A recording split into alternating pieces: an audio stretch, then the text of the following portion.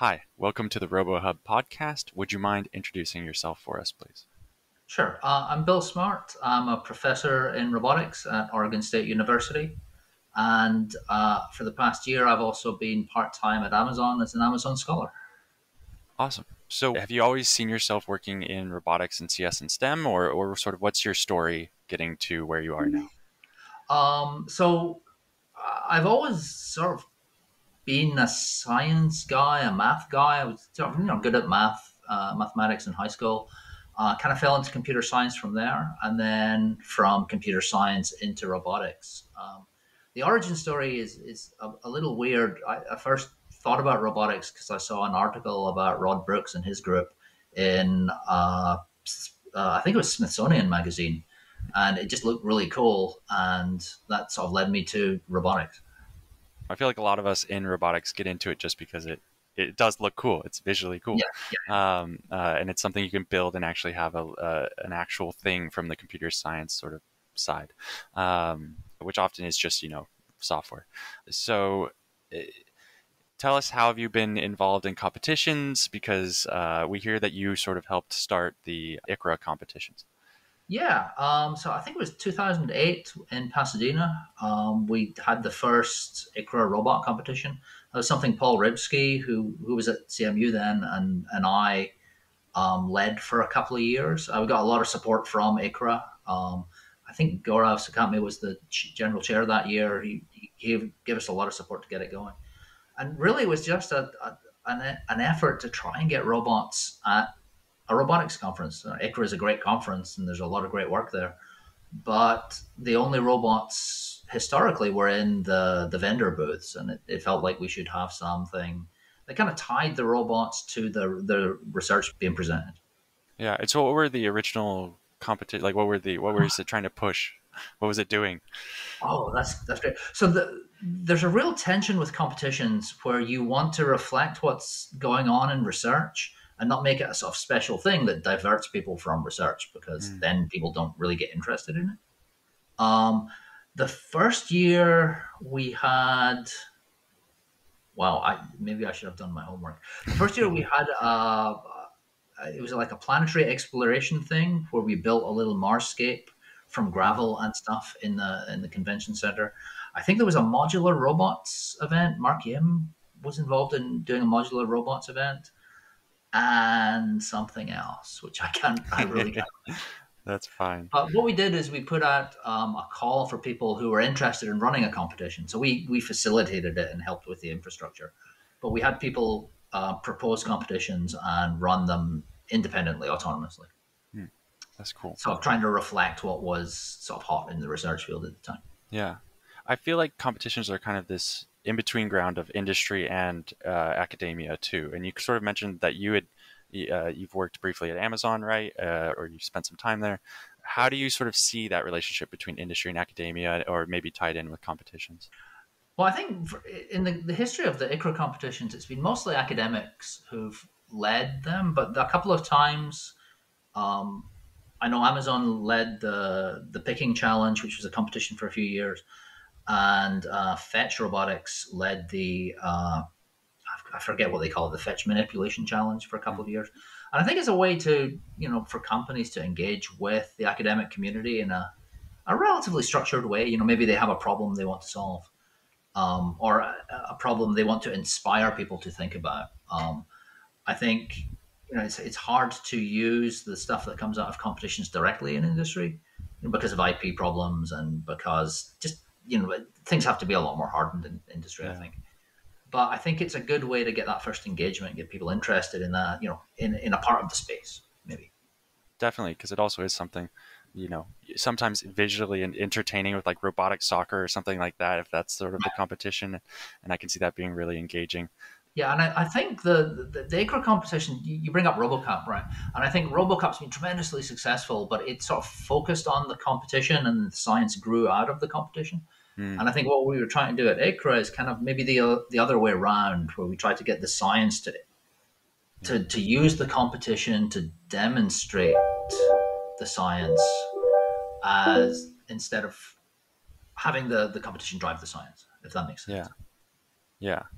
as a way to sort of show off the research that's been going on, right? Yeah, yeah, and And a tangible way of actually seeing the robots in action, and maybe force us as researchers to be a little more honest about the assumptions we're making when hmm, we formulate things in our paper. that's another good point. It kind of gives you also a deadline. It kind of gives you like something to push towards, something to work towards. Whereas when you're working on research, it can kind of be a little nebulous in how you set your own goals. Yeah, I think that's it's a good thing and a bad thing. I think the deadline's a good thing, but the flip side of that is you have a deadline which is right next to the competition, and right next to the conference rather. And when you go to ICRA, you kind of want to go and see the talks because the talks are good. Hmm. But if you're in the competition, there's sort of a tension there of like unless you've met the deadline already, which no one ever does. Yeah. Like you're kind of hacking away at midnight, and do you do the competition or do you do the conference? And I think that's been a challenge over the years because you want it to reflect the research, but if you're reflecting this research, you kind of want to go and present and listen to research talks Hmm. at the conference. And so Yeah. I think that's something we've been working through over the years, trying to find that right balance. Yeah. And so have you seen the competitions kind of evolve over the years and change? Yeah, I mean, certainly the material in them, the subject matter is changing. I think they're still not as integrated with the main conference as they might be. And I don't really know how to do that. Hmm. Um, but I'm really pleased to see that it's still going. Like this is 2022, and we have competitions this year. And so it's really cool to see what Paul and I pitched out there. Feels like 1,000 years ago. Is still going. So there must be some utility in it. I think.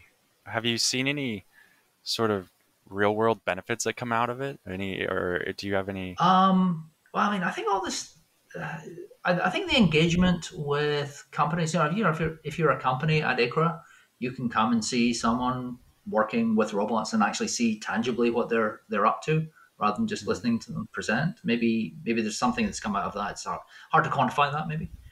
Yeah. Um, I think it's got people interested in different parts of the space, and then maybe that has led to some results. But I think the competitions themselves, I'm not so sure that have had a direct that you can draw a direct line between the competition to something in the world. Yeah. Could be hard to sort of make that direct Yeah, link there. but I mean, at the same time, you can think of asking the same question of papers. Like, Hmm. if you see a paper, right, how a lot of the papers you see at ICRA make it into product and make it into systems, but the line isn't always obvious. Yeah. One thing is, I know that some of your work you've done, and correct me if I'm wrong, but you've worked on having longer term research with like an experiment, right? Mhm. Um, Yeah, so a competition feels very short term. Do you think there could ever be a long term competition? that's a great question. In some sense, RoboCup does this, Hmm. because you release your code and people build on your code I guess, yeah. year on year. But could you have the same thing where you come back every year? Um, that's a really interesting idea. I've never really thought of that. I think logistically it's hard Hmm. because you get quite a lot of churn within the student body. That's true. And if you've done it this year and you're writing your dissertation next year, you're going to be less inclined to do it. Um, that's a really interesting question, though, because then that would be a great way to demonstrate progress year on year, which is, I think, one of the things we wanted to try and do originally with the competitions. Yeah. One thing, it could be hard to get people, or maybe not, but get people involved if you're already doing like a multi-year thing. Because Yeah, normally I would think you want everyone, like new people every year, to be joining, right? The competition. yeah. Again, I think you want both things. The new people. It's constant training for new students, and it gets more people excited. But you still need that year-to-year knowledge transfer if you're going to be building on things. I think the challenge as an academic is funding competitions year on year because you have a team of 5 students. You have to wherever ICRA is, and ICRA goes around the world. Hmm. You have to find funding to get them and the robots to ICRA reliably to sustain that. It's a really interesting idea, though. Yeah. And if anyone's listening and wants to pitch it, I would love to support that. Yeah. So there we go. If anyone's listening and wants to do it. Um, So I see competitions often sort of being an interdisciplinary approach with multiple people working on a team to do something. And that's also just true of robotics generally. Yeah, yeah. One thing I was intrigued to when I looked into your background was that you have worked with robotics and policy, and sort of how the two overlap. Maybe could you talk a little about that and what your interest there is? Yeah, so we're starting to see robots coming into the real world. You can actually buy robots and have them in your home now. Industry is using robots extensively, and one of the things that is causing concern in industry, I think, is litigation over robots. How the law interacts with robots, how they're regulated, what will happen when things go wrong if there's an accident, and there's just a lot of uh, new material in that space, right? We haven't litigated a lot of robotics cases. We don't have many legal scholars, legal practitioners, policymakers who know about robots, and we don't have a lot of roboticists who know about the law and know about policy. So about 10 years ago, with a co-author, Neil Richards, who's a law professor at WashU in St. Louis, we wrote a paper, trying to draw some outlines of how the law should start to think about these new technologies. And so it draws heavily on a lot of scholarship in the legal community already, around the internet and other technologies. A lot of stuff influenced by Ryan Calo from University of Washington. And we managed to get that into a conference called We Robot, which is this September in Seattle, if anyone wants to go. Which is a great conference that brings together legal scholars, policy scholars, practitioners, and technologists, and talks about real practical problems and real practical solutions at the intersection of all those things. And it just struck me as a there aren't enough technologists, there aren't enough roboticists engaging with the legal community. And B, I'd really like to learn more about the legal community. And so it's just been a really interesting way for me to learn stuff that I didn't learn about and sort of to expand what I'm thinking about in my day to day job. That's really cool. I feel like often it's easy to be like, oh yeah, the people working on law don't know anything about robotics, and people in robotics kind of assume that, oh, the politicians, they don't sort of know anything about what we actually work on. But I don't really know what they're working on or how I don't really understand the whole process, and so that is cool to learn both sides, Yeah. in And both directions. that first year at the We Robot conference, I was in the back row on Wikipedia looking up all these really simple legal terms Mm-hmm. because I really didn't understand anything. And over the years, I've got some understanding of it now. But I think the best thing about going to conferences like that is not that I can learn the law, it's that I can learn enough of the grown up Mm-hmm. words to talk to people who know the law. And we I can have love a that. real conversation, a meaningful conversation. And maybe I can help get them grounded in, what robots are and what they're not, and what's science fiction and what's practical. Yeah. And there's a growing community of roboticists who you would recognize from ICRA engaging with communities like this. And I think I would encourage anyone listening to get involved in that because it's really interesting. And I think the only way we're going to get good regulation and good policy and good law is by having both of these sides really get into it and have these deeper conversations. Yeah. Do you think a competition could ever exist there to help them really get into it? Yeah, potentially. I think this year we have a competition that's sort of focused on robot ethics, Mm. where part of it is you propose a design, and then there's going to be a little hackathon at ICRA to try and implement some practical ethics, and mostly to understand, not to come out with a complete system, but to understand how hard that is, taking the way that ethicists and lawyers talk about things and grounding it out in working code. I think one of the problems of engaging the legal community, to pick that community, with competitions is a problem we've had with competitions from the start, in that you're not really rewarded for winning a competition, like as a Mm. faculty member or as a grad student. You're rewarded for getting papers or Yeah. maybe getting funding or new results. And so I think one of the things that's been hard in the legal work is trying to like line up the incentive structures. So the Mm. papers that I've published in the legal community are technically unpublished from my promotion point of view because they're evaluated by undergraduates in law journals. Mm, They're not peer reviewed in the way that we peer review them, and yeah. so the incentives for me are like off from the incentives from the legal community, and I think that carries across doubly in these competition settings. Interesting. But it's obviously something beneficial to do. So it should somehow, you would hope. Yeah, yeah. And I think we've found ways to do it. You write a paper maybe with more of a slant towards the technical community, and you publish it.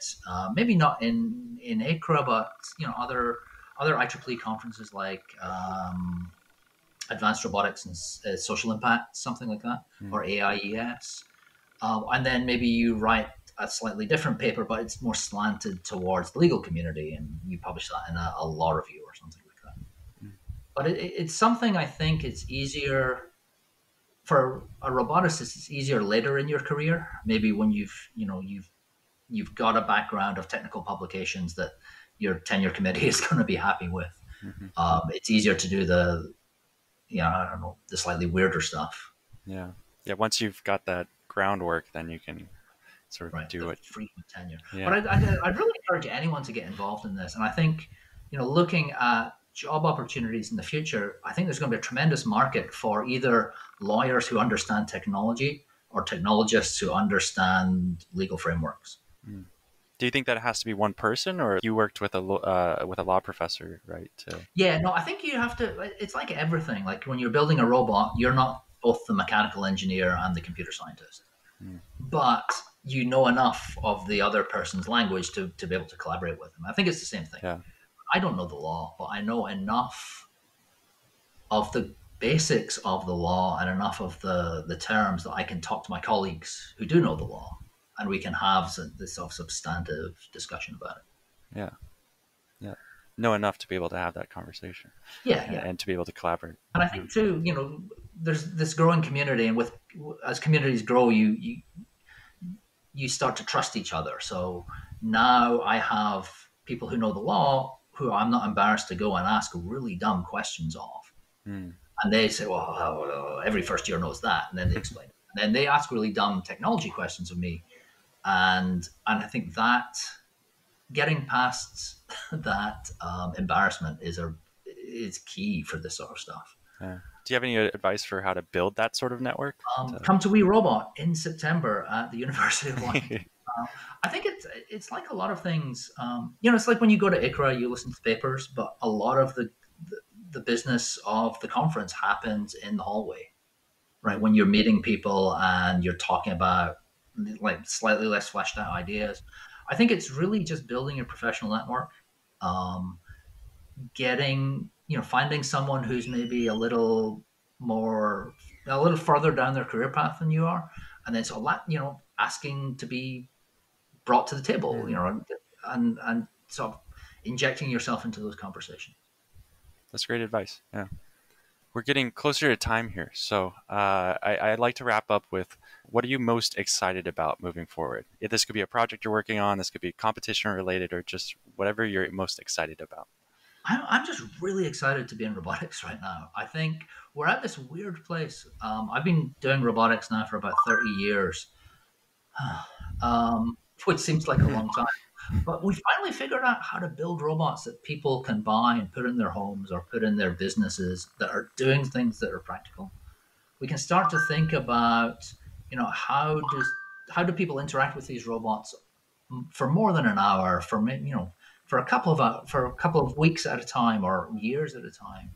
I think we start to be able to answer the more interesting questions because we understand like how to make a robot go from here to here. We know how to build a map. These aren't solved problems by any means, but we know enough now to ask questions that are large scale and actually could affect how we live our everyday lives. Yeah. That's kind of a rambling answer. That I totally agree though. So we're finally seeing these robots come into the real world, and I think that introduces a lot of really cool, interesting new problems. And Yeah. yeah, And I think too, like there's an opportunity now if you want to get a job in robotics, you can join a company and work on a robot that in 2 or 3 years' time is going to make someone's life measurably better. Mm. And that is really good. That is really cool. Yeah, that's awesome. Wow. Well, thank you for taking the time to come talk with us, and I really enjoyed hearing all that you had to say. So thank you. That's my pleasure.